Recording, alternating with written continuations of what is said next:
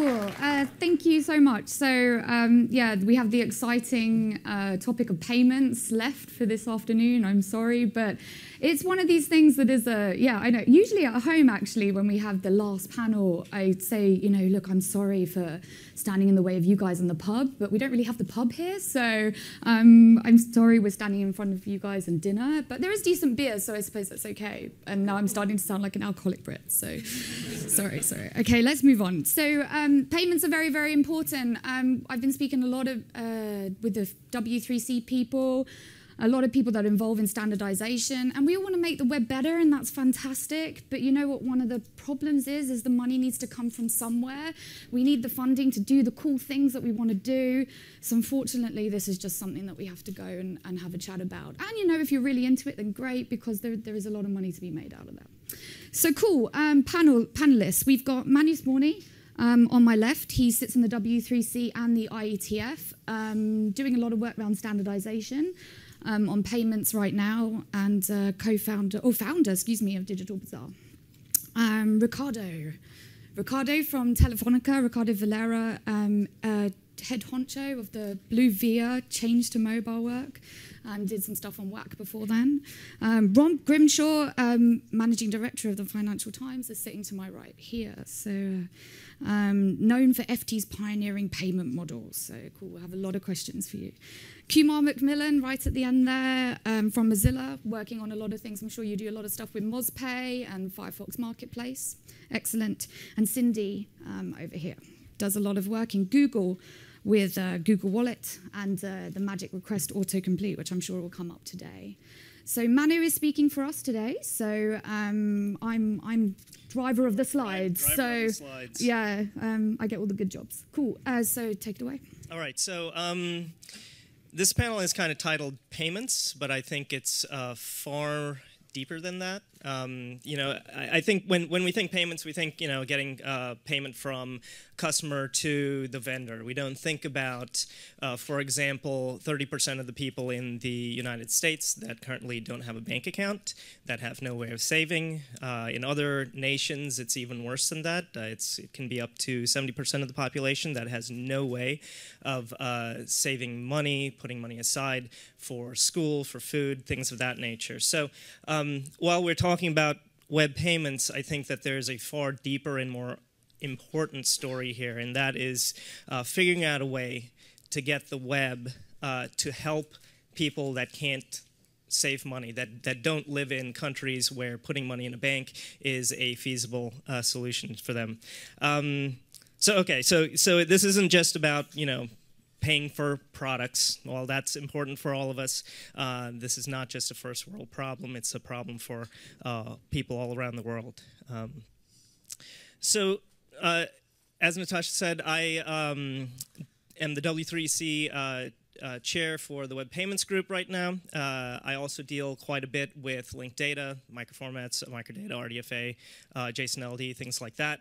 And I also deal quite a bit with identity and security, both at the IETF and the W3C. And basically what that means is I get to see a lot of different technologies come by these groups, and what we're trying to do is we're trying to pick and choose which technologies will probably be good candidates for integrating into the core of the web's architecture. Until now, we really haven't had a core way of transferring value around the web, right? I mean, the thing that we look at to spend money on the web right now or to move money back and forth are things like credit cards and ACH, and that's just not cool anymore. We have to have a better solution. And so I spent a lot of time kind of championing technologies, a lot of the technologies that our panelists are working on currently. So we've got a problem on the web, right? And that's sending and receiving money is typically proprietary, it's very slow, it's insecure, and it is actively hostile to innovation. Right? That's the reason that we don't have very many innovative companies in the payment space. You can argue that we do, and I hope that we do get into that argument on this panel. But really, when it comes to making money on the web, many of us make our jobs are trying to, or our jobs are such that we get paid to work on the web, but some people don't have the benefit of working for a large company like Google or Microsoft that can cover their expenses. They would like to have a more direct relationship with their customers. And right now, content monetization on the web is really hard. It's really expensive, especially if you're a merchant. You pay thousands of dollars in fees just for the right to process credit cards. And the reason that is, partially, is because a lot of the payment tech that we use today on the web was invented in the 70s, right? It's the ACH, automated clearinghouse system, it's credit cards. All of this stuff is really, really old legacy stuff that predates the web by a large degree. I guess it would be good to kind of take a look at some of the use cases that we're trying to address, right? Let's ground this discussion.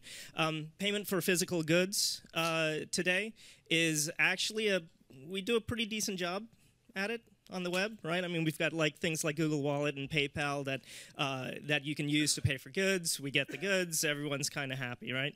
But when you look at the merchant side of this, creating a merchant account to be able to process credit cards is very expensive. There are a lot of fees attached to it. Even when you have a really good merchant provider, payment provider, it's still kind of it's an awful process for folks that are kind of mom and pop shops that try to set up on the web. You're usually locked into a payment processor when you pick them. There's no such thing as data portability, or if there is, it's really kind of terrible. Doing things like in-app payments right now, you're usually tied to a particular app store of some kind, either the iTunes store or the Google Play store, or things like that. And doing things like crowdfunding and crowd loaning on yourself or by yourself, instead of going through Kickstarter, which takes 10% of the money that you make. You can't do that, right? And these are fun. These are things that at least some of us in the Web Payments Group think should be fundamental rights, not just in the U.S. but around the world. You should be able to be in charge of your own financial well-being. So I guess the core here that we're talking about at this panel is three different categories of things, three different ways that we spend money on the web, three different ways of raising money. And the first one is kind of the old money, the popular proprietary category, right? This is most of the payment services that we have right now, and this is absolutely not a slam to any of the companies that are on this slide. These companies solve a very important problem, which is it really sucks to do transactions over the web using your credit card and ACH. So we've got PayPal, Amazon Payments, Google Wallet, even the new poster children for really cool payment startups like Stripe, Square, Paymill, Dwolla, and sites like Kickstarter, Indiegogo, and CrowdTilt. These are all based on this really horrible old legacy system, right? There are tons and tons of problems that we'll go into during the discussion today. So that's kind of the first category. This is what's kind of popular right now. The next category is online app stores. So these are other types of kind of proprietary silos. They lock you in. The Apple iTunes store, the Apple Store, Facebook credits, which used to exist when these slides were made, but doesn't exist anymore. They were just shut down a little while ago. The Windows Store, Google Play. These are all kind of examples of stores that give really great kind of user experiences, but you're kind of locked into them when you use them, right? There's the idea of having this open app marketplace has been talked about, and luckily for us, I think Mozilla has been doing some really great work in this area of making it so that you can sell web apps from any website. You don't have to go through an app store of one kind or another. And so the final category, I think, is predominantly what I'm really excited about, right? This is what gives me hope. And so the last bit are these open web payment solutions. Finally, people are starting to work on things that fit very nicely with the web. They don't try and shim the old 1970s, credit card architecture into the web. They are a new way of looking at payments on the web, where payments are instantaneous. There's a lot of rich metadata that goes with it. So Firefox OS is doing a great job with their marketplace stuff. We have Payswarm, which is the first universal payment standard for the web. Bitcoin, I'm sure many of you have heard of Bitcoin. How many of you have heard of Ripple? Wow. I was just at a banking conference like last week, and like half the bankers raised their hands. So that's surprising. That like never happens. So anyway, Ripple was built by like the Bitcoin folks. It's a kind of a better version of Bitcoin. But these are all really cool technologies that are like native to the web that are really going to shake things up. I think they're really going to finally bring kind of payments into the modern age. I guess the goal here, what we're trying to do is we're trying to integrate open payment technology into the core architecture of the web, right? We did this for communication with email. Email's got protocols. The reason that it's so easy to type in a person's email address and send a message halfway around the world is there's a whole set of protocols around it. No such thing exists for payments on the web. It's just starting. You know, we've got kind of Bitcoin and Ripple coming along. But we really need to work on it, and that's what we focus on at the Web Payments Group at the W3C. Most of the panel members here are part of the Web Payments Group. It's completely open. We really need developers to join, so if you're interested in any of the stuff that you hear on the panel today, please join. Jump onto the group and join if you just Google Web Payments W3C. And if you want to talk about this stuff, pull me aside and introduce yourself. I love talking about this stuff. So please, at the party after this, pull me aside if you're interested in any of the stuff that you hear on the panel, as well as the rest of the panelists here. So quickly in closing, there's a whole bunch of contact info for you to get in touch if you're interested in payments or interested in actually taking part in this work. There's a lot of good that you can do here. Right? This is world-changing stuff. Twitter, G+ handle, email, and the slides are posted up there, payswarm.com/slides. So without further ado, let's get into the discussion. Fantastic.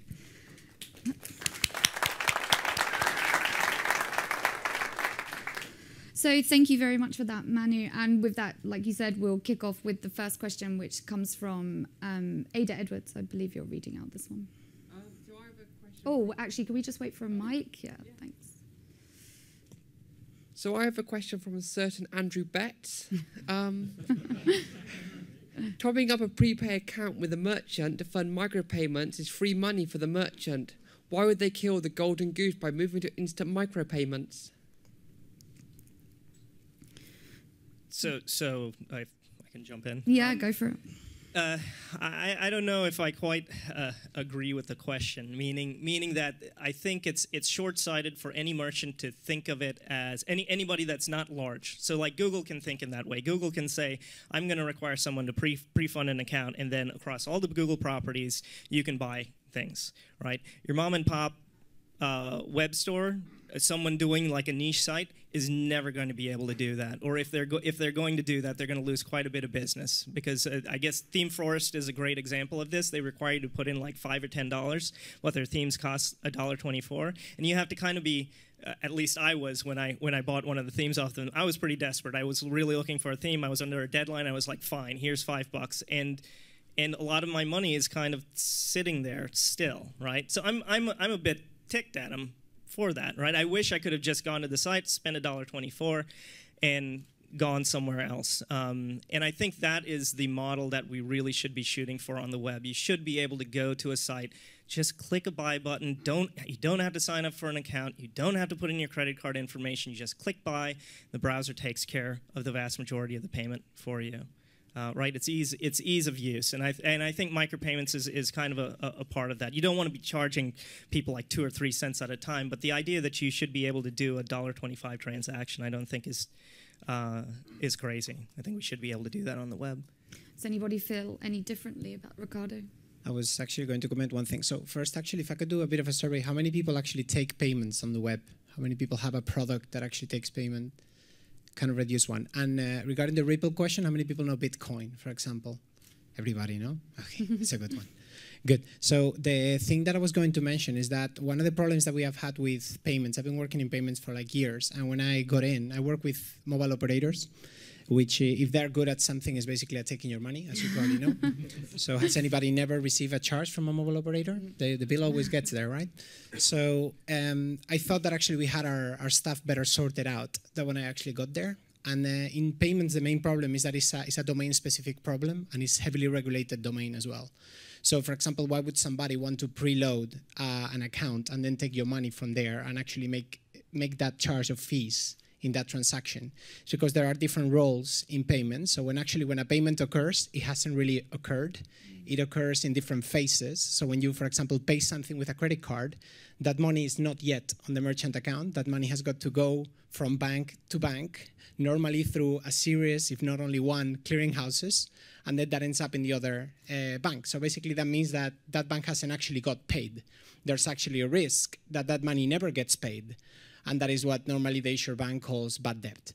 So when you, for example, prepay an account, what that merchant, that acquirer in that case, is actually trying to do is reduce their bad debt problem. They're trying to say, I've got the funds, so if actually this transaction occurs, I'm going to automatically pay myself.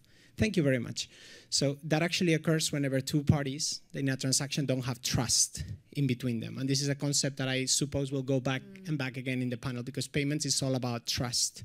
If I actually email you and tell you, would you lend me 20 bucks? And you actually give me 20 bucks, that is actually a transaction that has occurred.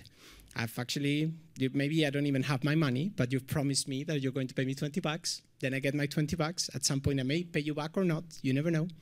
So that is actually an electronic transaction, and that actually happens. So the concept of you paying me, the concept of you establishing my identity via receiving an email from me, which, by the way, is not something that you should trust, probably. SMTP is not the most secure thing in the world.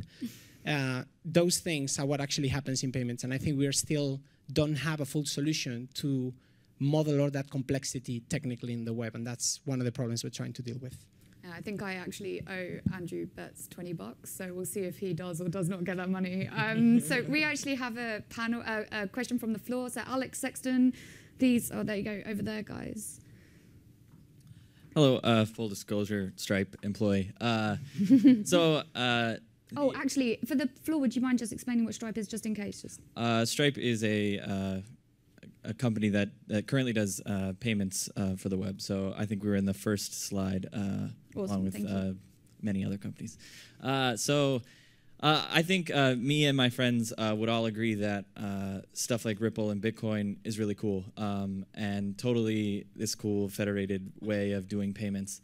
But the bootstrapping of that system is the blocker, I think, right? So how do you get my parents to be able to deal with Bitcoin? You were talking about, I don't want to sign up for an account. I don't want to do any of this stuff. I just want to hit this button and money changes hands, and there aren't any of these old systems. So how do you rewire people's brains to make this much more complicated system to them something that makes sense at all? I think the short answer is ease of use, right? I mean, that is the killer app for all of these payment technologies, is the ability to just go to any site, click the buy now button, be shown what you're going to buy, and that's it, right? And it doesn't matter if you're using Google Wallet, it doesn't matter if you're using Stripe or PayPal or anything. They're all speaking a fairly similar payments protocol. This is kind of what Payswarm, that universal payment standard, is designed to do. The idea here is that you have a common payments protocol that all of the sites use, that's open, non-proprietary, W3C standard. And then you can choose, right? You can pick and choose who's going to process your payments for you, if it's going to be your bank or if it's going to be Google Wallet or if it's going to be PayPal. And then the merchant can choose whoever they want to. So I think the way that you bootstrap this stuff is, one, through ease of use, and then the second thing is you have to somehow convince vendors that this is worth doing. And I think that's going to be incredibly difficult to do if Google Wallet, Stripe, PayPal don't join onto the work, right? If they continue to do the proprietary stuff. We'll take one more comment from Rob, and then we'll. Yeah, I do agree with the point of the question. Things like Bitcoin, etc.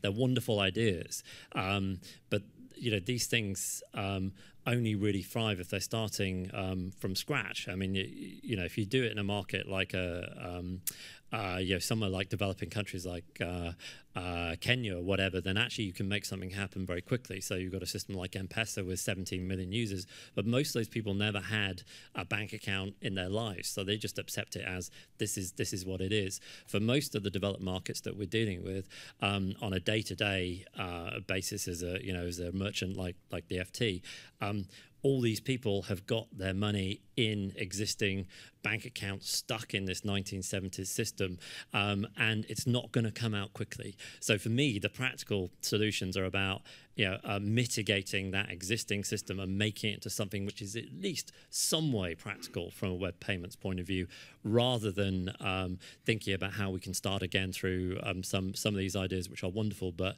to some extent utopian, from the perspective of today's business. Just quickly, Ripple's whole business plan is to get banks. We'll come to Ripple in the next couple of questions. But interesting to what Rob said, I think one of the next questions is going to make you touch on those utopian viewpoints a little bit. So Teddy Conda, I think, has the next question for us here.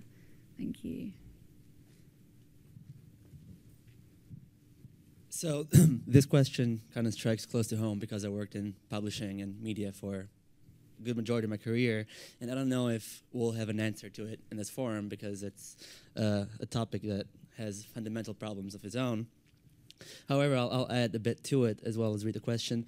What payment model is the one that will finally make, quote unquote, old media profitable enough online? And how soon can we get to that? And furthermore, do you know of any media venues, publishing houses that are doing this correctly and are actually profitable through a payment model online? Well, I think, Rob, this kind of hits in. We've done it. It's fine. So. So explain it to us, Rob. What's it all about? The sort of key thing is actually to be bold enough to charge for your product, actually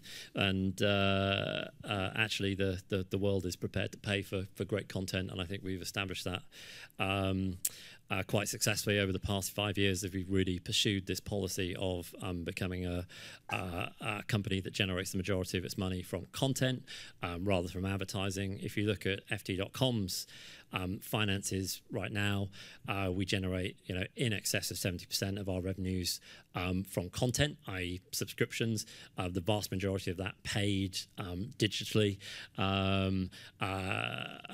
through our subscriptions, and that is not an indication that we lost all our advertising revenue. In fact, our advertising grew over the period of time that we grew our subscriptions business. It's a sign that actually, if you have the right offering and you do work hard on the payment side, you can build a very successful business around quality content online. Fantastic. We've got a couple of questions from the floor. So Ali, if you want to raise your hand. Oh, sorry.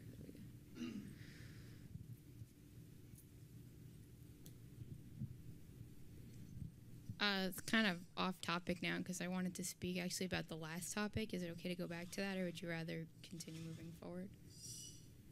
I guess what I was thinking was we mentioned with the problem with more widespread adoption of Bitcoin being ease of use, and I just I had a gut reaction to disagree with that because I think that a much bigger issue with it, especially among an older crowd, has to do with trust issues and feeling that they can trust these different sources, and that was just kind of what I wanted to bring up. And I'm wondering kind of how you address that and how you make those older people feel more comfortable with these payment options. Please. I'm not sure that they'll ever be comfortable with them, honestly. I mean, look at the supermarket. When you're standing at the supermarket, how many older people use debit cards and how many are still writing checks? Right? So it might be that user behavior is so divergent that they won't get there, but that doesn't mean that we should not continue to push the envelope, right? I do believe that Bitcoin is going to be really challenging. I do believe that from a usability perspective, even when I read up on it and there's big warnings, keep your wallet offline, I was like, whoa, and I'm a tech person, right? So the lay person is going to read that one line that's right on the Bitcoin website, and they're going to run as fast as they can. So it's this is a social issue as much as it's a payments issue, and it's a trust issue. So payments is that complex ecosystem of a lot of different players, and trying to make everyone happy is very challenging. We do live in a period where the price of gold is at an all-time high, mainly because people don't trust currencies, full stop. Let alone new ideas like Bitcoin.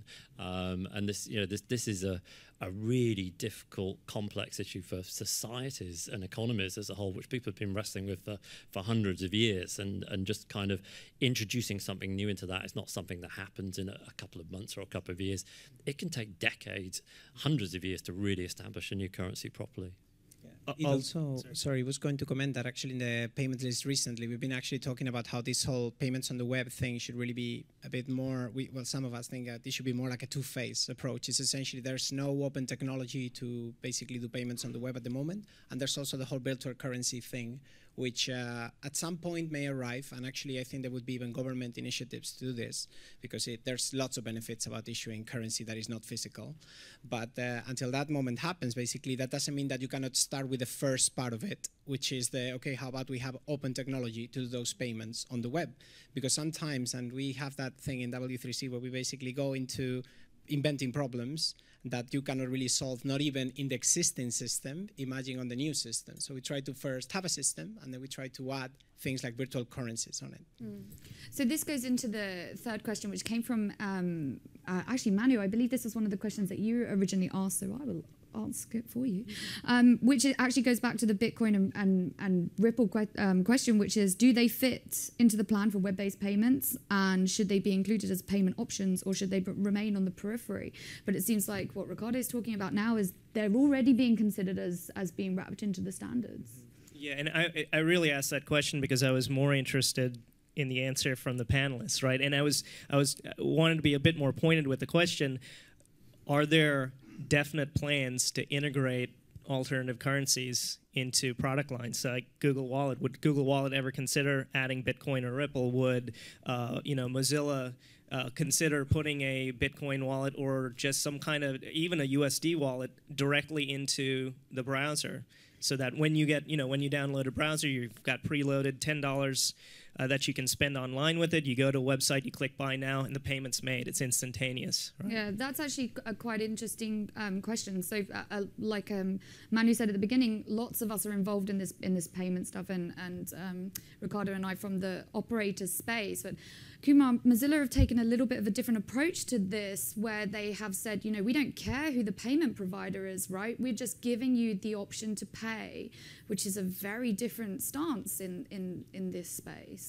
Yeah, I mean, the thing with Bitcoin is you can already pay with Bitcoin on the web. There's already web-based wallets. And so, I mean, Mozilla's MozPay API, which I think you're referring to, is just one of the ways you could pay in Firefox OS. It's not the only way. So any app in Firefox OS can take Bitcoin payments. They would just need the JavaScript to do it. They would need the online wallet in order to do it. So it would just work. Yeah. But yeah, as far as MozPay, a lot of people are interested in incorporating Bitcoin. It's already being asked by a lot of people. They want to see that as a way to buy apps in the marketplace for sure. Excellent. Whether or not it'll happen or not, I don't know. Because it is tough. There's a lot of challenges. While we are at it, actually, so that you get some of the data that we wanted to get, how many people here actually own Bitcoin of any kind? Because, I mean, we're like the geekiest of the geeks. Somebody here should have Bitcoin. How many people have actually done a transaction with Bitcoin? Okay, and how many people, when they bought Bitcoin, actually, when you mean you have Bitcoin, you bought it either in Mt. Gox or one of these, basically the big exchanges? How many people are Mt. Gox, actually? Okay, then you use a smaller exchange. Woohoo! Okay, this thing is working. How many people have lost their wallet and lost over $10 to $15? There's the problem right there, at least with Bitcoin. Cool. Can we throw some questions to the floor? I think Marcus has got a question at the front. This is quite a contentious topic, so if you guys want to vote on the on-slide tool, that'll be great, because it's a strange one. We'd like a little bit more developer feedback on how people are feeling about particular payment methods. So Marcus, please. Okay, this one, sorry. So Manu started the discussion kind of talking about people that don't have or are not in the old system, so they're still using real money, so paper money. So one thing to note is, like, a lot of people don't want to move to digital money, even if they now need to, or if they had to because they wanted to buy a service, how would they enter this digital economy? You haven't really touched on that. Mobile devices. M-Pesa is completely mobile-based. Mobile devices are basically the way that a lot of people in emerging nations are getting access to the web. And I mean, they have access to the largest communication network that that mankind has ever known. And if we build a financial protocol into that, that's huge, right? That's a really big thing. You're basically converting telcos into banks. Hopefully it's going to be telcos and the banks and companies like Google and PayPal. Everyone would have a level playing field to effectively be a financial institution to these people. Okay. Yeah, and so that we know, for example, in Europe, there's actually a green paper that has been discussed at the moment by the European Union regarding what is the role of actually telcos regarding the whole payments industry. This is to regulate explicitly digital payments, and one of the things that would have full consequences for telcos if it actually ended up being true, because the moment that you regulate it as a financial product, then basically you don't have a prepaid phone account. You have a value-added account that the telco is storing, which means you could go to a shop and they should refund your money and things like that. So it has a lot of implications regarding how do you handle money there, but also it also has a lot of advantages. So what in this I can actually give one anecdote, which is Bluevia, we do payments for different, basically we're the backend that different stores connect to. We do payments with Mozilla, we do payments with Google. And one of the things that happened in Google recently is that in the Android store, WhatsApp, which is this famous IM application, recently decided to charge for subscriptions. Yep. And only WhatsApp triplicated our transactions during a period of time in Spain because people who had never entered their credit card in Google Wallet decided to pay with their mobile account because they didn't want to enter the whole credit card thing. They just said, okay, there's an option to actually pay with my phone. That was the first time they saw the option pay with my phone, probably because it was the first time that they actually paid. And that thing really launched the transactions up. So actually shows that that percentage of population, who probably was the only paid transaction they ever did, Yep. they actually used the mobile phone. Okay, so I mean, the question is, so the larger question is, you know, you mentioned some of the implications. There are tons of legal implications around this. You know, how are you guys going to deal with that, especially in a small community group? Yeah, right now it's a bit of a gray area because at the moment you, for example, when you charge something to your phone and then it gets into your bill and then your bill gets settled with your bank account, in reality the operator never got hold of that money. That money hasn't never gone to the operator. It actually only settles when the bank pays me from your bank account. So in reality your money has always been in your bank account. It's more like a virtual ledger, what we are holding. This wasn't what he said initially about the 70% of the people in the world not having access to a bank account. So this is the thing I'm not getting is that. Yeah, but that's because that 70% of the people, so you take, for example, a country, this is a country like Spain, where people have got more contracts, or UK. There's countries like Brazil, or most of Latin America, where actually there's 3 phone plans. Basically, there's prepay, there's postpay, the contract that you're used to, and there's mixta, which is where I pay during a period of time. So I say I pay €5, and I'm like in a contract for a week. That kind of thing. So when you're in those systems, most people are prepay on those markets, by the way, and what they do is that they pay their bill on a shop. They go to a shop, they get a coupon, and they load their phone. So that's most what they use. Okay, yeah, complicated like a Las Vegas hotel. So we will go on to the next question, which it's come up a little bit already, but Matt Morgan, if you're around and stick your hand in. Oh, there we go, very easy. Hi. I think part of this question comes from our host, Andrew Betts. I'm going to personalize it a little. The basic question is, what needs to happen to make one-click payment a reality for everyone? What I'd like you to do is think of everyone really broadly and include maybe organizations like libraries and their readers for whom complete confidentiality is a requirement.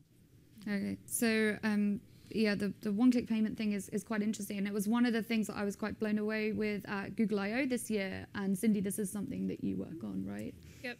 So, I mean, this is a common problem. Users go to hundreds of different forms and fill out the exact same information. So that was kind of the hypothesis behind Request Autocomplete, which is the new web standard initiative that Chrome is implementing.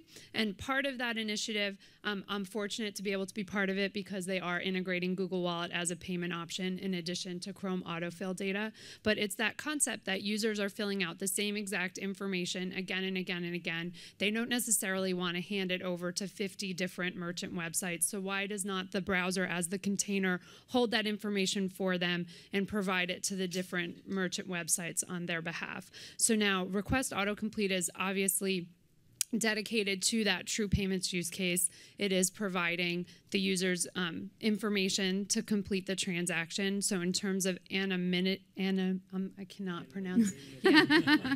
In terms of that, it's you know, that gets challenging in payments period. So that's an interesting thread that I was surprised hasn't come up sooner, because that is one of the biggest changes between those 1970s technologies and kind of what is coming out today, because there are tons of regulations around payment companies, and once you're regulated, you have to monitor for, you know, depending, it changes country by country, but there's anti-money laundering, there's initiatives that governments put in place really for consumer safety, that with this anonymous new digital currency, you lose. So that's definitely the identity thread is an interesting one.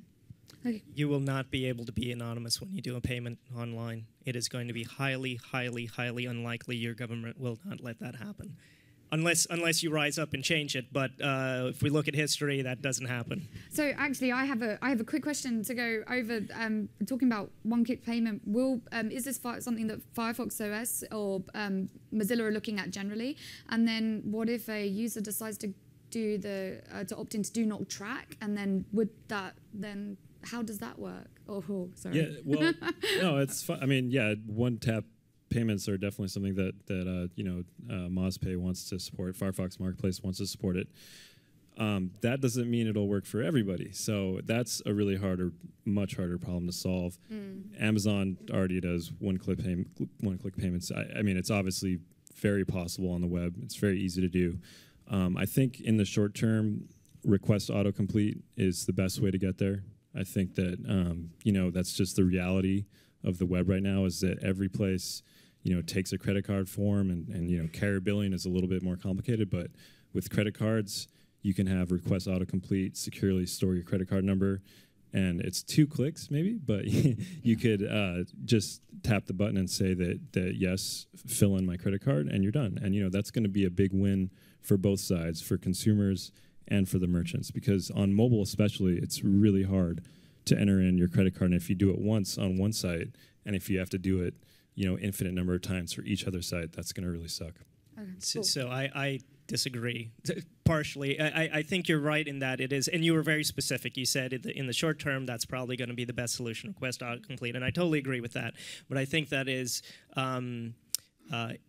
and I don't think anyone on the panel believes this, but I think it would be incredibly short-sighted for us to stop there, to say that this is the way it should be for the next 5 or 10 years. We really need to fix the whole, like, credit card numbers given to every single merchant you visit on the website or on the web issue, right? I mean, how many people in here would tell your users, I think you should use the exact same password for every single financial account that you have, and whenever you go to a website, whenever you want to spend money, you give them your password. Okay, that's your credit card number. I'm going to jump in.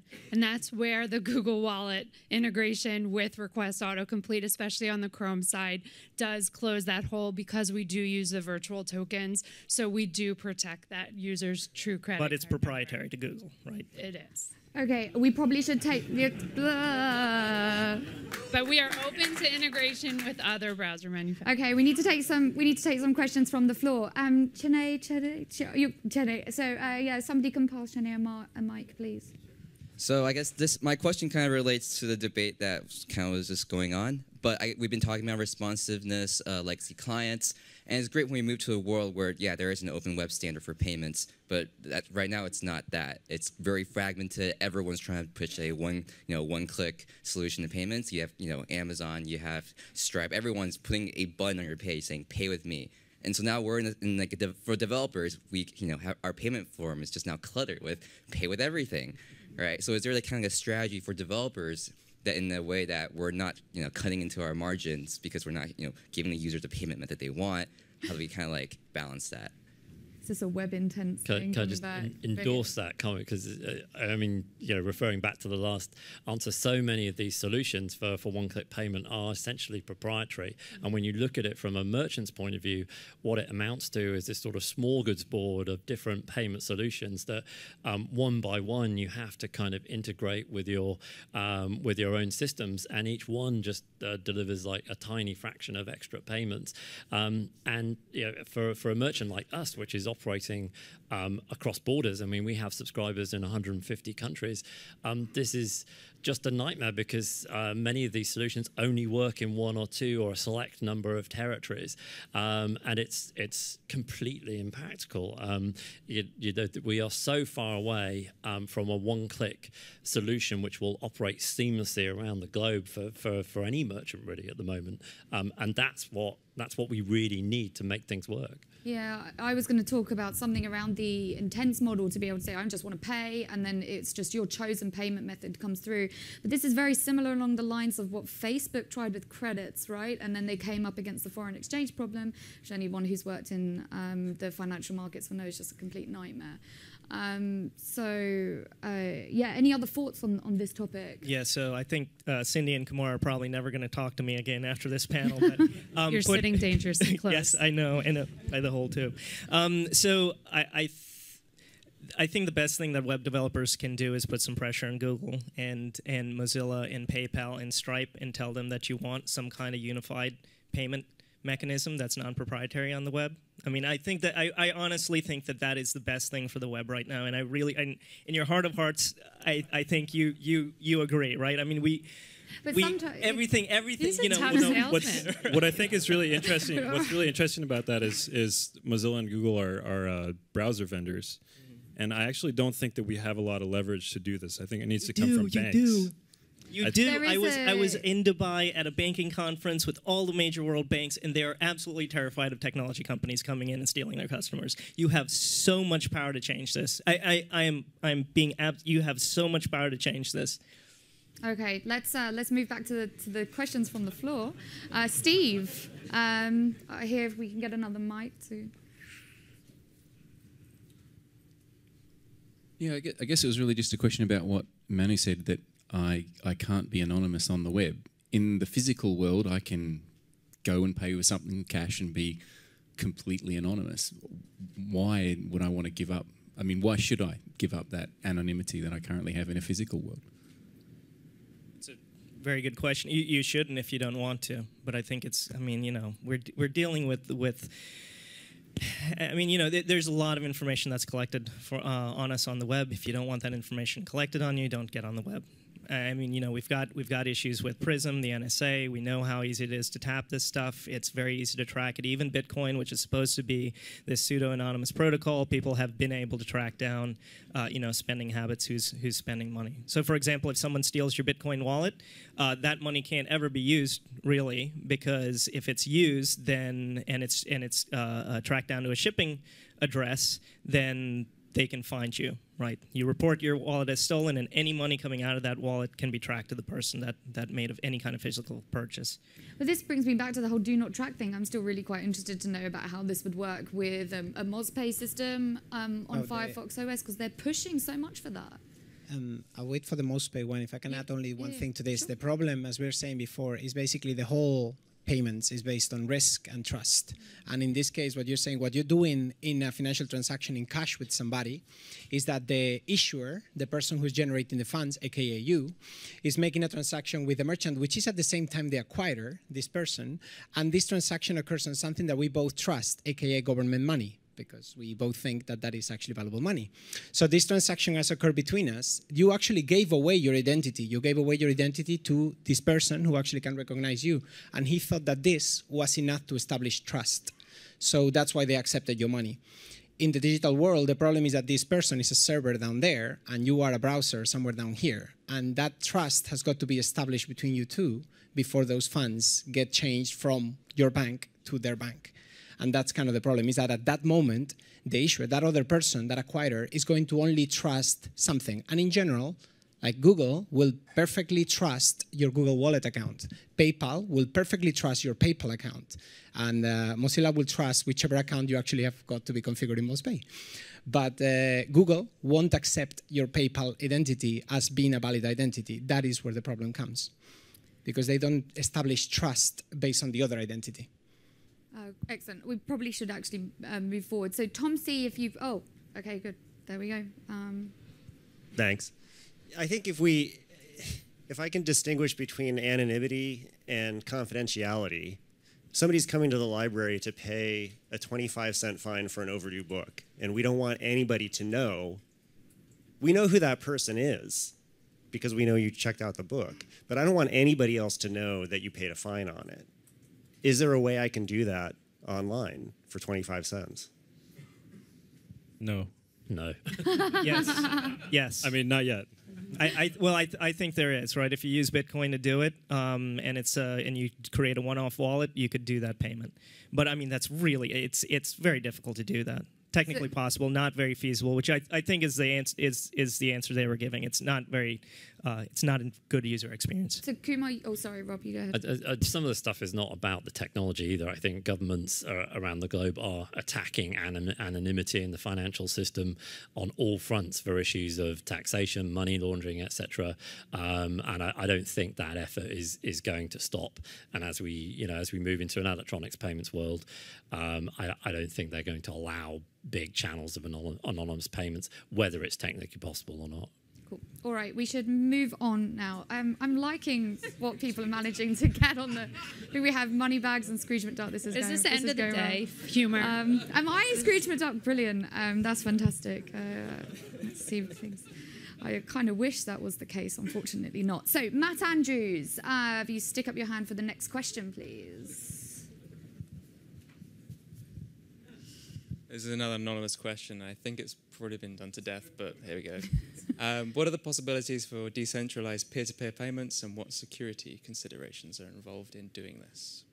So decentralized peer-to-peer payments, and what security considerations are involved in doing this? Going back to a similar thing. Kumar, do you want to start us off on this? Sure. I think, well, I've been sort of in the realm of Firefox OS, which is a mobile operating system, and it's really hard on mobile devices to do something to get to a decentralized place like that. We would need like the web crypto API to land so that we can make sure that things are very secure and even in memory are secure. And there's some and another API which is coming is to access a secure element on certain SIM cards where you can actually do sort of public key exchange type of things. All those technologies are needed.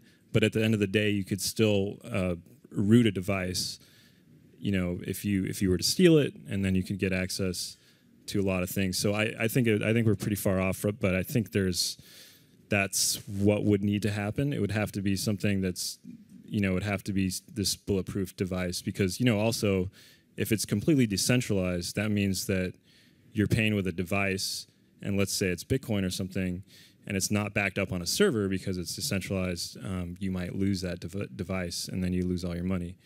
And maybe there's some way to distribute that across many nodes. I don't know, but yeah, hard problem. Sort of against the cloud pattern that seems to be happening with lots of things, I guess. Any other points on that? Well, I mean, there are already decentralized peer-to-peer payment systems on the web, right? Bitcoin and Ripple are two of them. You can use them. They're online wallets, so you have to be able to get to some website to run the transaction, but the protocols work, right? I mean, the Bitcoin's been under attack since it ever came out, and by really smart people in crypto and security areas, and no one's really broken the protocol. So I think they're here. It's just the idea of it being integrated directly into the browser is probably, I would expect that it would never happen. Right, or at least not for the next 10 to 15 years, because the risk you run when you put it into a browser is you have to end up supporting it forever. And I don't think any of the browser, and I don't think it would be smart for any of the browser vendors to build that technology in right now. Which is why, you know, the Firefox Marketplace and Telefonica are taking the approach they are on these APIs. They're trying to be very generic and not trying to be kingmakers when it comes to payment technologies. Okay. It's the right way to do it. Fantastic. Let's take another question. So, Adam Sontag, if you're in the room, we put up. I think he's over there.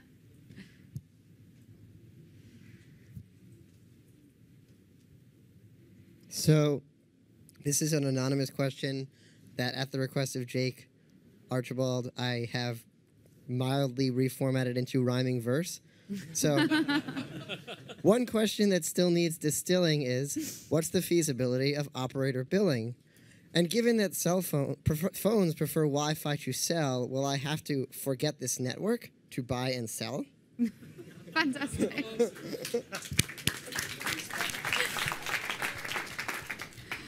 Very impressive, by the way. So my skill is not enough to actually answer you in verse, I'm afraid. But definitely, I mean, operator billing is something that is widely used now. We are also in the middle of, for people who are not familiar with, in the middle of a change of technology. So we went from premium SMS, which is essentially charging you for an SMS message, very clunky, had lots of messages, really high revenue share for the operator because it was a really old technology, used to sell ringtones and things like that. So not as good. To direct operator billing, which is essentially you make a call to an API, which is more hello for 21st century, and basically you send me an amount and a phone number, and the phone number acts as basically the user account. That is working now. It's actually, you can pay with that in Google, you can pay in RIM, in Nokia, in Bluevia we work with at least 20-something different providers, including Mozilla, and basically that is what modern operator billing is about. The problem that I see in modern operator billing is that modern operator billing was thought to be something that you negotiate with an operator. So you negotiate with O2, then you go and negotiate with Vodafone, then you go and negotiate with Telefonica. And the problem there is that you have to close one account for each of these things. So one of the things that we actually try to solve with Bluevia is to give to the Telefonica group just one connection for all those billings. So do what Visa does in the case of banks, where you basically take Visa payments, right? You don't take Lloyds, NatWest, Barclays, and whatnot, don't know what payments. You take payments from a network. So I think that is the step that we have missing, but actually you can do charges to a phone number now, like with modern technology. One of the problems is, though, is this issue of being over Wi-Fi, is that an operator cannot recognize you as a user if you're on a Wi-Fi network, correct? You only need to know what's the phone number of the user, and that can happen in a one-time transaction, which is, for example, how Google does it, is how Mozilla does it. Basically, if you are, operators have multiple ways of recognizing what phone number you're in. For a start, you're connected to a base station, so if you are giving you service, we know your number.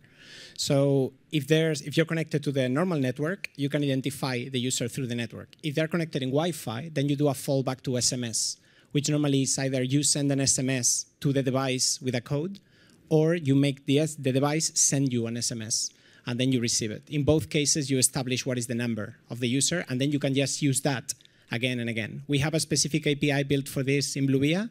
In other operators, you have to do it more manually, but you can do that. And to be clear, you can do it again and again because it just stores a cookie on device. I mean, the cookie lasts 30 days or something like that, and when you're on Wi-Fi, it reads the cookie so it knows that you're authenticated. Okay. So, fantastic. So, can I be Montgomery Burns, please? This time, yeah? Awesome. It's getting better. Right. We only have 5 minutes left, so I'd kind of want to close on we have a room of technologists here, and I'd like to focus on a little bit of the standards, a little bit of what we can do. So if we just go round and have a little bit of a chat, well, if you could all give 1 minute on what we could do as developers to push to the ideal payment solution. And Kumar, I'm afraid I'm going to start with you. Sure. As developers, or standardizers.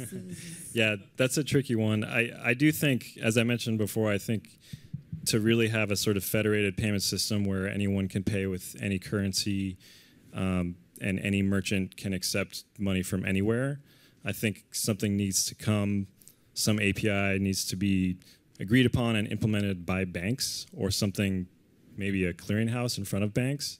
And I don't think that browser vendors can do that. So I have strayed from the topic of what developers can do. I still don't know what developers can do. So, Ricardo? Well, I think that for a start, we have to have more realistic expectations. I think in all of this, I think there's, judging from the work that we did in WAC, where you try to do mobile billing, in this case, for 40-something operators across the globe, and this includes Asia and Africa and Latin America, there's no way you can sync all of those things. It's too big a problem. However, you can start in a smaller area. So you take something like the European Union. The European Union is about to standardize on a series of measures called SEPA. You could do, in theory, some hub for the European Union with a specific protocol that works across all the providers in the European Union. Obviously, it won't work in Latin America, it won't work in China, but it's something. So we start trying to standardize there, and we try to push for a standard API or a standard way that different providers can implement that there, which is how it normally happens. Banks didn't go and try to standardize on this SEPA thing worldwide. They standardize in the European Union more or less, and then let's see how it extends, or you do two networks, and then we talk a common protocol among our networks. That would be fine. The thing is that you need those initial solutions to be there. So request autocomplete or MustPay are initial tries of getting to that standard API. Just use them, feed back to them into saying, I'm lacking this thing, so request autocomplete doesn't support carrier billing. MustPay, we're going to do another iteration now. Whichever thing that we have, just feed back to that and start with that smaller goal before we get to the bigger goal. I'm actually very excited about some of the things that Ricardo is talking about. I believe fundamentally that the solutions are going to be mobile-based. Ultimately, you know, we're almost at the point where there are more mobile devices than people on the planet. There are far more people with mobiles than there are with bank accounts, for example. And if some of the things that Ricardo is talking about, i.e. the development of a network and a sort of global standard network for payments across major mobile operators can develop, then I can see how a merchant like us can take payments on mobile devices potentially from a marketplace of billions of people around the globe. And that's very, very exciting. And if you think about it, what you've got there is a chain. All these devices in some way are linked up to a source of value, whether that's a bank account or whether that's a prepay or whatever. The chain of value is already there. If you can create the standard across the top of it, maybe starting in the EU or the US or whatever, which then a merchant like us can then hook into, that can deliver the solution. And I don't think you have to think about utopian scenarios in order to get there. It's not difficult to see how this step can be taken. Yeah, so from my point of view, I think that's an important issue. Lots of users think about what would be great for the users, and I think the way that you're going to get the thing that you want as a user is to influence from a merchant standpoint or from the bank standpoint or from the standardization standpoint. And that's my takeaway, is that, okay, if you want your user goals, you go for it, but you put a slant on it and sell it up to those other people that makes them think that they're getting something when you're actually getting something, and that's the way to get what you want. So our lifestyle tips. Manu, go for it. So anybody in here that's interested in payments, the thing that you could do is join the Web Payments group, join the discussion. It's completely open. Anyone can join and participate. Educate yourself about it and help us actually figure out what standards to build, right? What to build that you can use. The other point I wanted to kind of make is playing off of Kumar's, bank-based thing. I did spend the last week at the World Banking Conference in Dubai. No bank is working on this. I guarantee you. I had high level, low level, all kinds of discussions with them.